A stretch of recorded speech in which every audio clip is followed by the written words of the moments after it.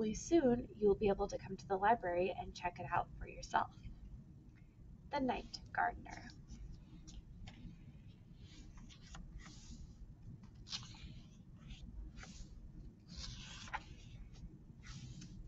Here we go, and I'm going to read just the first chapter, and it's not very long, but it's going to follow these two characters here, so that gives you a little bit of an idea of what they might look like.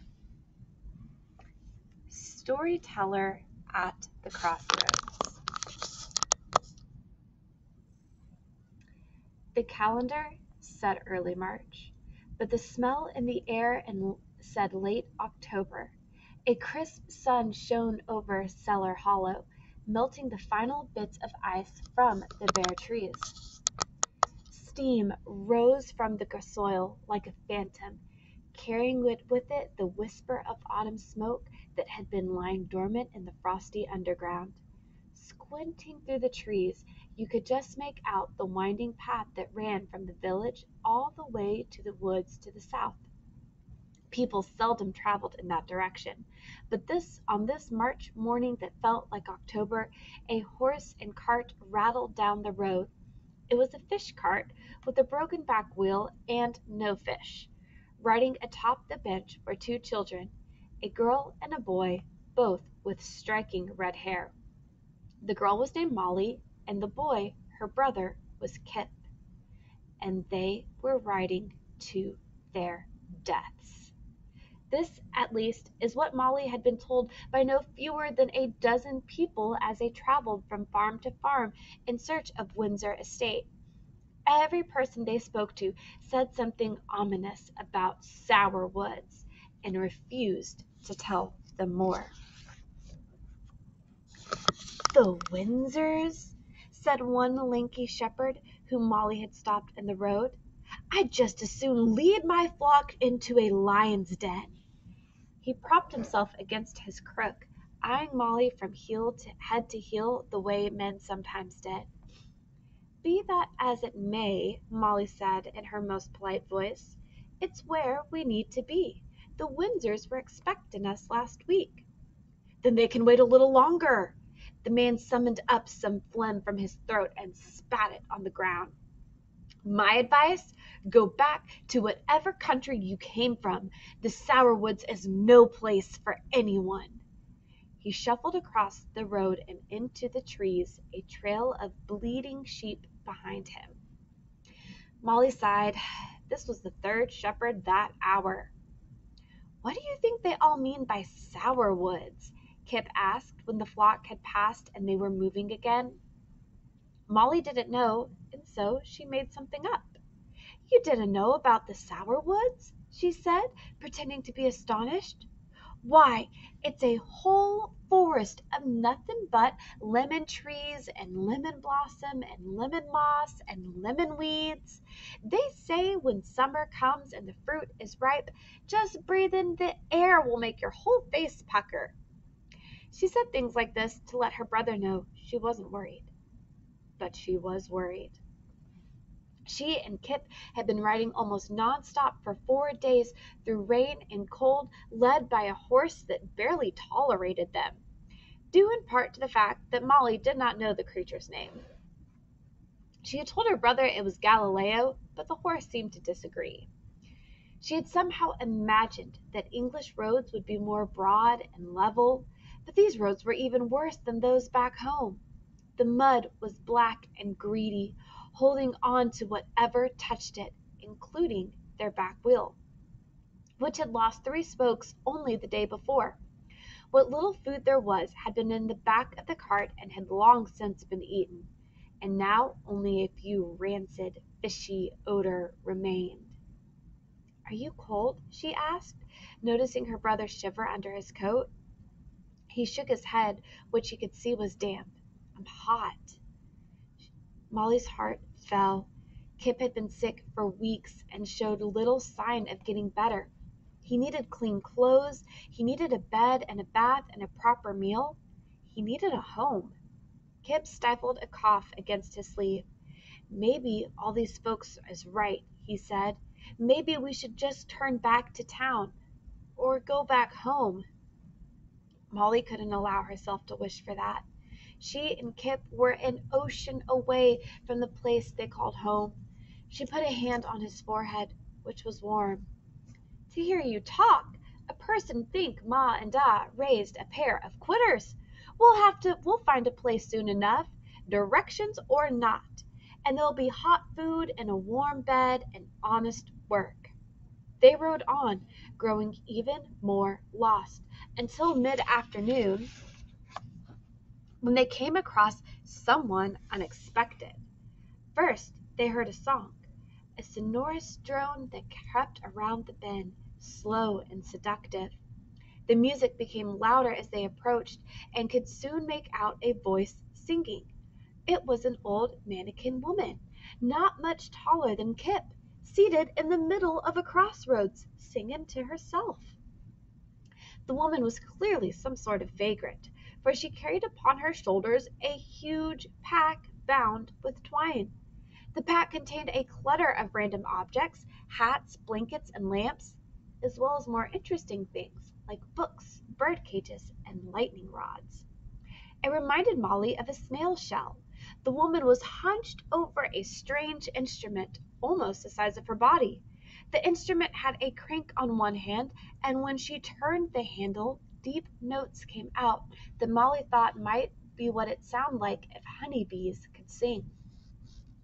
Molly slowed the cart and observed the woman from a safe distance. She was singing about an old man in a tree. Okay, that should remind you a little bit of the cover that has an old man and a tree. An old man and a tree. Her voice was surprisingly sweet. Molly had seen beggars playing instruments like this before in the market at home. A hurdy-gurdy, they called it. You think she's a witch? Kip whispered to his sister. Molly smiled. If that's a witch, she ain't much of one. Hardly a wart on her. Only one way to know for sure, though. She flicked the reins and the horse moved a little closer. Pardon me, Mum, she called out to the woman. My brother here would like to know if you're a witch or not. The woman continued playing, her fingers darting along the keys. I fear my answer will disappoint, she said, not looking up. So you ain't a witch then? Kip called, apparently wanting to be completely clear on this point. The woman set her instrument down and peered at him, eyebrows raised. Not everything old and ugly is wicked. I dare say that with enough years your lovely sister will look no better than I do, and it will be her that's frightening children that come by. She punctuated this with a suspiciously witch-like cackle. The woman struggled to her feet, which seemed difficult to task with so heavy a pack, and offered a neat curtsy. The name's Hester Kettle. I'm the storyteller in these parts. I travel here and about, trading my songs for lodging and food and odd things. She wiggled a shoulder, jangling the forks and wind chimes that hung from her pack. Molly hadn't known there was such a job as a storyteller, but it sounded like fine work. Telling stories was one of the things she herself did best. She had told stories to sneak her brother out of the orphanage. She had told stories to get a horse. And if she encountered any questions at her new job, she would tell stories once more. Still, there was something about this woman that made her uneasy. And pray, Mum, Molly said, what's a storyteller doing all the way out here? On foot, no less. The woman shrugged, sucking something from her teeth. I'm on foot because I've got no horse. As to why I'm here, new stories are rare in these parts. It's not every morning we get strangers coming through the hollow. And two foreign children with nary a parent between them, riding due south on a stolen fish cart. She clucked her tongue. Why, that's a story if ever I heard one. Molly caught her breath. It took everything in her not to look at her brother. And who says the cart was stolen? The woman grinned at her. The look on your face says it twice over, dearie. You take it that back, Kip said, surprising Molly. We're not thieves. My sister bought this cart from a fisherman who had no use for it. He was joining the Navy to fight giant squids." He beamed at his sister. "Ain't that right, Molly?" Molly nodded vaguely. "More or less." She stared at the woman, silently pleading with her to drop the subject. The old woman whistled. "Giant squids, you say? Seems the truth is more compelling than the lie." She nodded to Molly. "I apologize for accusing you," she added, "for picking such a fine name, and let me congratulate you," she added, "for picking such a fine name for your vessel." She winked. "I've a feeling it suits you." The woman was talking about the letters painted on their wagon. The side had once read "St. John's Cod Shop" in gold script, but the paint had mostly worn off, so only the letters S, C, O, and P remained. "It's just a random jumble," Molly said. She didn't like this conversation. Something about the way the woman looked at her, looked into her, made her wary. "If you don't mind, Mum, my brother and me are expected somewhere this morning." The woman stepped nearer, blocking their path. "You're headed to the Windsor home, is that right?" Molly tried not to look startled. "Do you know him?" she said. "Not really. I did meet Master Windsor once, when he was no older than you. That was near 30 years back, right before they shipped him off to live with relatives in the city, poor thing." The old woman shook her head. "When he moved back here last autumn, family in tow, well, let's just say it surprised a few folks." Molly didn't think there was anything strange in returning to a place where one grew up. Only a few weeks here, and she would give anything to go back home to County Donegal, famine or not. "We're a little turned around at the moment," Molly said. "We asked some farmers what roads to take, but they were a bit shy with the answer." Hester Kettle nodded, looking into the forest behind her. "Folks here think that they're doing you a good turn by not telling you the way. None of them wants to be the one who steered two innocent babes into the sour woods, foreigners though you may be." "And what's so bad about the sour woods?" Molly asked. "Why, every one in Cellar Hollow knows to keep clear of the place. Children are warned off by their parents, who were warned off by their own parents, and so on as far back as any soul can remember." "So you don't know," Molly said.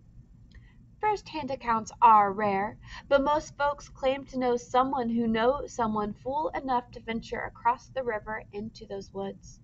The woman hesitated for a long moment, her fingers playing at the edge of her patchwork cloak. "They say the sour woods changes folks, brings out something horrible in them. And then there's the other thing. Tragic, really." Kip leaned forward. "What other thing?" he asked. Molly clenched her jaw. The last thing she needed was for this old loon filling her brother's head with frightening nonsense.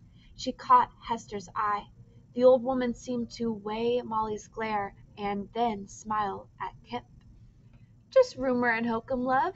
Why, half of it's stories I made up just to earn a meal. You'll be fine." Molly nodded a silent thank you. Whatever rumors about this place were, it didn't matter.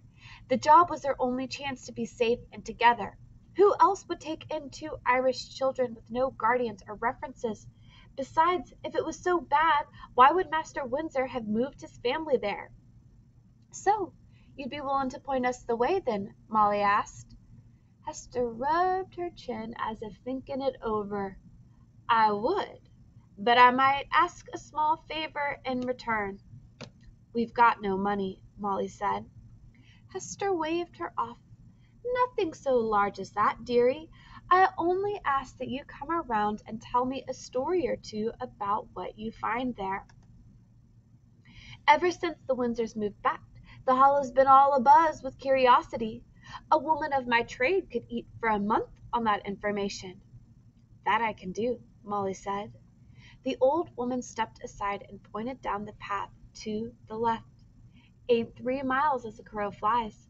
Follow the sound of the river, and if you hit a fork, take the way that looks overgrown. Sour Woods is the road's less traveled by far. When you come to an old bridge, well, you're right on top of it." Molly still wasn't sure whether the old woman was being completely honest, but she decided that some directions were better than none. She thanked Hester Kettle, snapped the reins, and rode past her onto the rougher path. She and her brother descended into a gorge, and behind them she could hear the woman resume her singing. The haunting melody carried through the air, growing more and more faint. Molly wondered about what might be awaiting her and her brother as the house in the Sour Woods, and what sort of story she might bring back for the strange old woman. She wished silently that it would be a happy